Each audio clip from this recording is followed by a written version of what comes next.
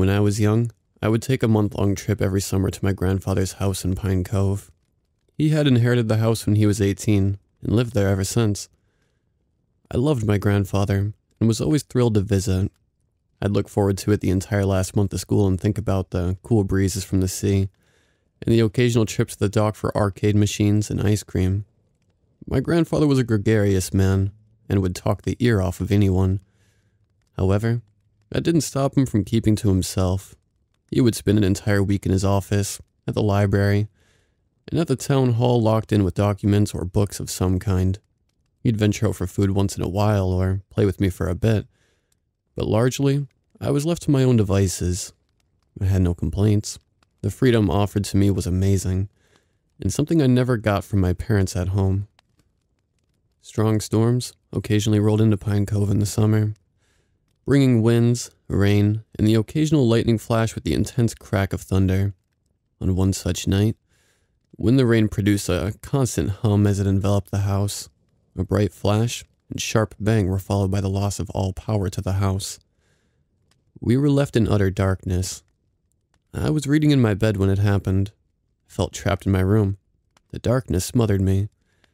Despite being too old for nightlights, I could still only think of boogeymen and other sinister things that might live in the darkness. Every hair on the back of my neck stood up, and I darted out of the room. Despite being pitch black, I flew down the stairs and headed towards my grandfather's office. Honestly, I was lucky I didn't fall or something, but I knew those stairs well enough to make it down in one piece. I sprinted to the end of the hallway, where my grandfather was hunkered down, and threw open the door. My grandfather sat at his desk, a fire burning in the small fireplace, casting flickers of light in the room like stretched fingers. A single candle burned on his desk and illuminated his face. "Are you scared of the dark, Oliver?" he asked. "No, something just felt weird," I replied, relieved to be in the office and not back in that room. "I see. Being scared of the dark is foolish, but if you sense something here during the storm, then you are right to be worried." "What do you mean, Granddaddy?" "You're 13 now. Old enough to hear this, I think. And you're my favorite grandson after all." "I'm your only grandson," I said. My grandfather smirked. "Yes, my only grandson. But that's not the only reason I have you here every summer. You're much like me when I was a boy, only a little smarter. You're very observant. That's why I know you are the one that will carry on my work here one day." He now looked very serious, the playfulness gone from his face. "It is very important, but few know enough to do anything." "What exactly do you do in here and at the library all day, Granddaddy?" I asked for the first time in my life. He took a deep breath and smiled. "Well now, I suppose I should tell you how it all started first, eh? Has anyone ever told you about your great-great-grandmother?" "Not much, really. Mom only told me that she died when you were young." "She's right, Oliver. At least, that's what I assume happened to her. You see, like you do now, I used to visit my grandmother in this very house every year. She was a wonderful woman and fully independent, but she did have a bit of trouble keeping the place up after my grandfather died. So, every time I came, I would help her fix up the place a bit. One afternoon, I was attempting to repair an old bookshelf when I noticed it getting quite dark outside. Dark clouds started moving towards the town early that morning, so it was no surprise when they finally made it. We were in for a major storm. Nevertheless, my grandmother came in and kissed me on my forehead. She was off to the store to stock up before the storm. I didn't think anything of it at the time. She normally made the entire trip in less than an hour. I was finally getting to the end of my repair work when the sky opened and rain splattered against the roof. As you know, the sound of rain in this house is deafening. I assume it has something to do with the acoustics, but I've come to enjoy it after all these years. It had only been about 30 minutes since grandmother had left, and I hoped she would hurry back soon. Only then did I hear the first crack of thunder. I left the office and moved into the living room to wait for her, checking outside once or twice. An hour passed, then 2 hours. The storm was unrelenting, and my grandmother still hadn't returned. But then, I was getting quite worried. My main source of comfort was the thought that she decided to just stay in town somewhere to keep out of the storm. But if that was the case, why had she not phoned to say she was okay? Maybe the phones were down, I thought, and rushed over to the one house phone. No dial tone. I assumed that she tried to phone me and could not reach the old house. So I decided to wait there for the storm to stop and my grandmother to return. A few more hours passed. The storm was still going, but not as violently as before. Still no sign of my grandmother. Phones were still down. I was panicked and didn't know what to do. We had no neighbors close by, and I had no practical way to get to town in the storm. As the hour grew later and later, I began to pace about the house and periodically check outside. Where could she be? I muttered to myself countless times. Despite hours of rain, thunder, lightning, and wind, the storm refused to abate. The sound of the rain upon the house remained so deafening that I could barely think straight. All I could do was worry and fret about my grandmother. Around 10 o'clock, I could take no more and ventured outside on foot. It was a silly idea to start with, but the idea proved even sillier when I found the dirt road to the country house completely impassable, especially on foot. With no options available to me, I returned to the old house. The clock ticked on, and at some points I dozed off. A terrible crashing sound awoke me. I suspected that the sound came from the kitchen, but I was not enthusiastic to investigate the cause. Slowly I crept towards the kitchen door. The power was still out and would remain so until morning. I searched around and finally found a flashlight to aid me. Once I reached the kitchen door, I stood very still and listened. Mostly I just heard rainfall that had perhaps begun to ease, but above it was a high-pitched wheezing sound that resembled someone snoring.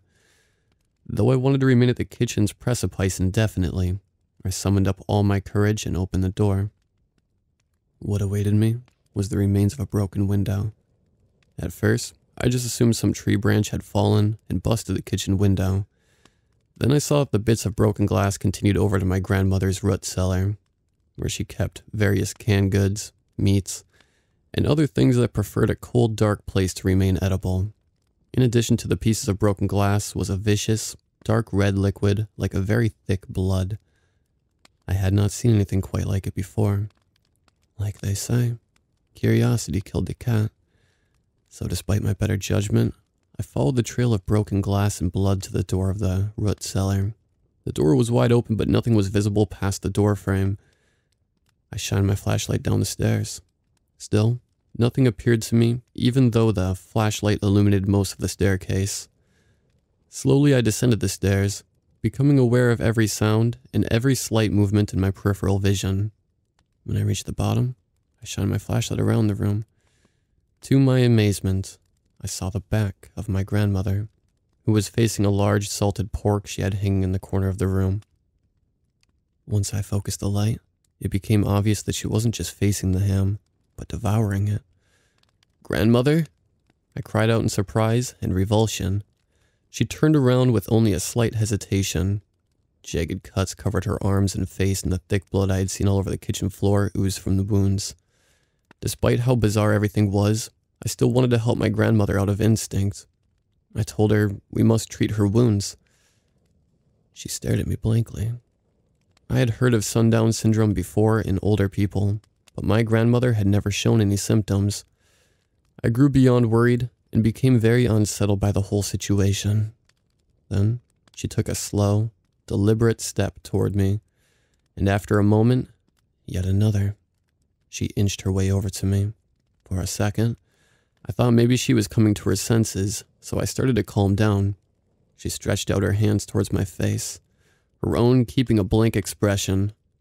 All at once, she grabbed my neck with the strength of a large man and made the horrible noise I had heard from the other side of the kitchen door. The flashlight I was holding fell with a hard thump, but the light never went out and illuminated the bottom of the stairs. I struggled to free myself from its grip. I knew that this was not my grandmother. It was something else. So I stomped on its feet and dug my fingers into its flesh. The skin just peeled off its arms where I dug in, oozing even more of the thick blood. I pushed my fingers all the way through its arms, and they made a grotesque, popping noise as they burst through the opposite side. The thing's grip loosened, I pushed off its arms with as much force as I could muster and bounded towards the foot of the stairs. It hesitated for a moment as if surprised, but begun to move after me at a speed that looked faster than its body was accustomed. Bits of flesh fell off of its drooping body as it struggled towards the stairs. I made it to them quite quickly and bounded up. The thing lunged itself at me as I ascended, ultimately biting into my leg with all its might. I fell onto the stairs with a dull, woody thud. I knew that no matter what, I did not want to be dragged back into that dark room. I kicked it as hard as I could with my free leg. One of my kicks landed squarely between the eyes. This forced its head right back, and with a fierce snap, the thing was forced to let go. It tumbled back down to the bottom of the stairs. I took the chance to escape. I ascended the stairs again and then ran out the door. I slammed the door shut behind me and pushed the heavy table against it. I heard the strange snoring, hissing noise for hours afterwards. It sounded as if it were in great pain.